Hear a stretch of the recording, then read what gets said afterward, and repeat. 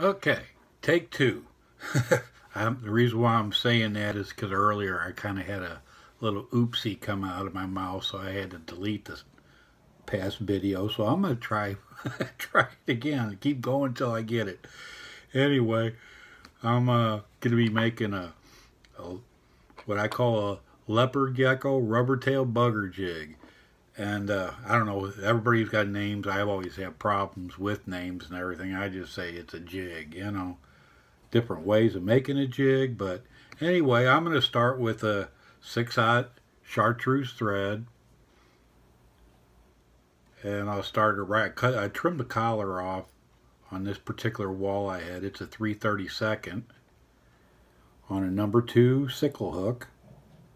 And I'm gonna wrap it just about to where the hook point is. Okay, next thing on the agenda. Oh, I'm going to return it back to there. And these are sili legs, barred sili legs. This is what color is this? This is just yellow barred. I want to keep with that leopard theme, you know.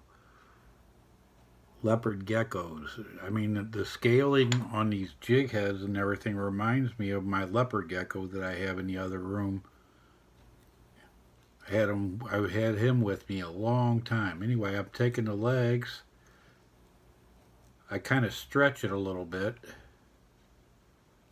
so it stays tight. And then I'm just going to wrap back to the head. Tie everything down really nice. Now with these, when it comes to this leopard gecko, the barring and stuff on these tails, boy, they're all getting all tangled up on me. We're gonna have to maybe do another take. Nah, we won't do that. We'll fight through it. Anyway, return it back to where that hook point is, and from there I'm going to take my lemon badger hackle feather. I usually try to get it right at the tip, and then I stroke the feathers back. See, it opens up nice and nice for me, and I'm just going to tie the tip in.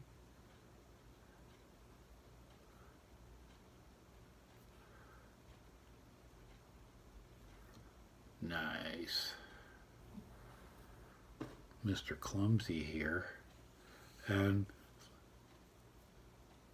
since I can't get the color that I want, I'm going to take 2 colors of chenille. One's like a white, silver, black, and the other one's got a yellow gold.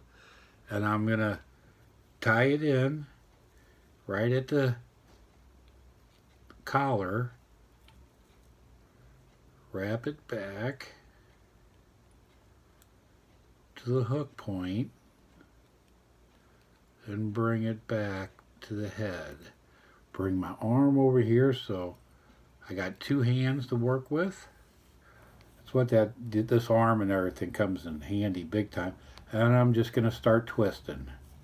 Twist, twist, twist. Come on, twist. Do the twist.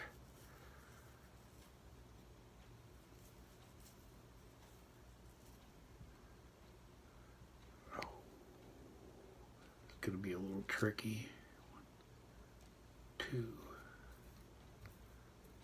Try to keep everything out of the way. Maybe I have to do a little bit more twisting.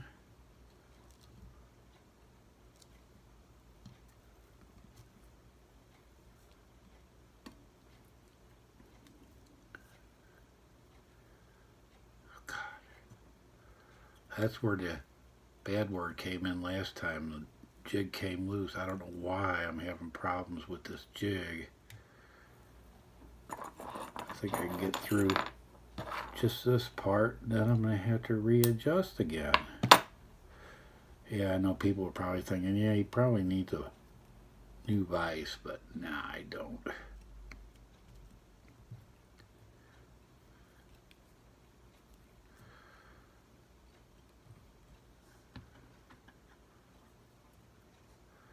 gotta get all those legs out of the way.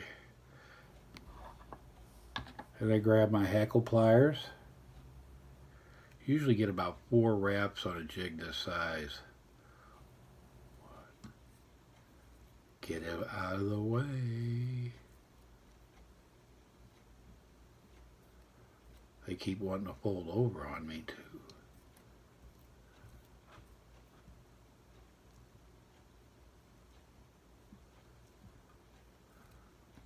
Ah, heck.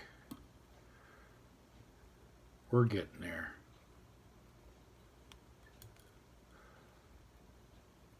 Should probably just show you instead of trying to talk to you all the time, because I think what it is, it could be the music. I don't have any music going right now.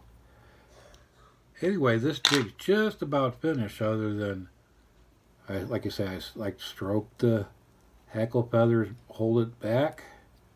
Then comes some nice tight wraps.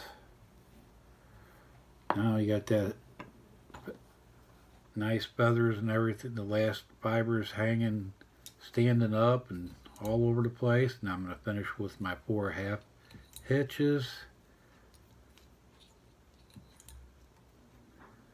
Maybe it's 5, who knows.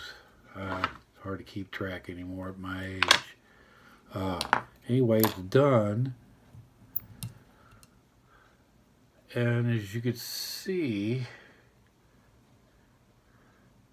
these things are a little long, so I'm going to trim some to different lengths. And by doing that, it's going to flare in different ways, and you don't have everything all one size. It seems like when everything's uniform with rubber, it has a tendency to just collapse on itself. But when you have different sized legs and stuff going through it, it just seems like something is always moving, you know, whether it's a long hair, a short, you know, it's always moving. Anyway, you just trim it up. I got stuff all over the place, but I think it just has more movement and everything when the legs have a variety of sizes in it. What do you think?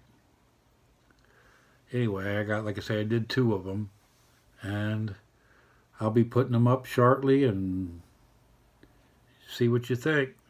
Hope you liked it.